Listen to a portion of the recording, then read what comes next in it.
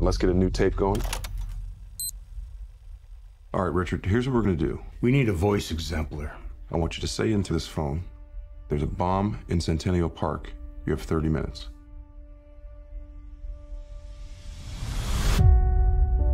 Richard, you're a national hero now. Thank you, sir. But I was just doing my job. Move away from the tower! You always look at the guy who found the bomb, just like you always look at the guy who found the body. Jewell fits the profile of the lone bomber. A frustrated white man who is a police wannabe who seeks to become a hero. We're running it. You're a suspect. You don't talk. I talk. Say it. I don't talk. This might be the only way to clear your name. I want you to say there's a bomb in Centennial Park. You have 30 minutes.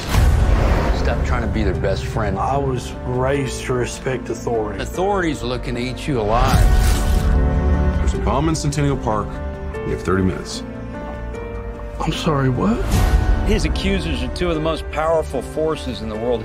The United States government and the media. I do want to help y'all.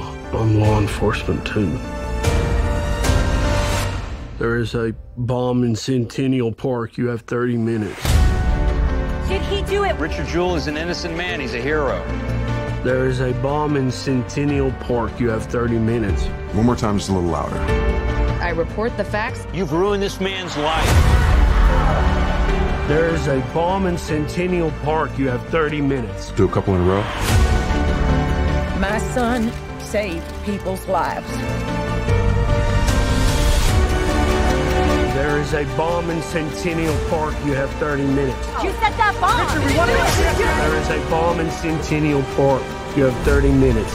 I don't know how to protect you. I think your client is guilty as hell. They want to fry you. You ready to start fighting back?